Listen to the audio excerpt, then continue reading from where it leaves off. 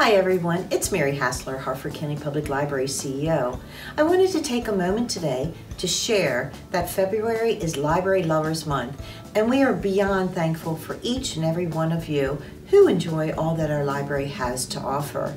It is so wonderful to see you at in-person and virtual programs, checking out books, board games, superhero and American Girl dolls, binge boxes, balance bikes, and more.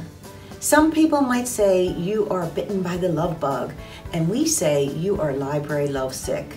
We look forward to seeing you at your favorite HCPL branch to take part in our Valentine's Day themed crafts, along with story times, parties, and much, much more.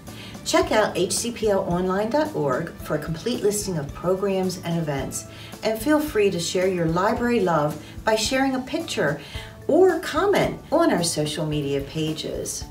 Again, thank you for your continued support and have a wonderful Library Lovers Month.